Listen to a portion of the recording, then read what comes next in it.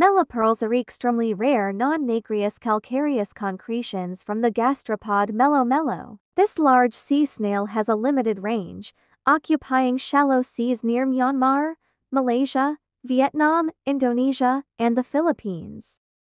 These rare pearls were once a sign of royalty in Eastern cultures, even when they were unknown to the rest of the world. Believed to be droplets that fell from the dragon in the sky, Melo pearls were worshipped as holy objects. Because of this, they were never drilled and worn. Still, emperors would.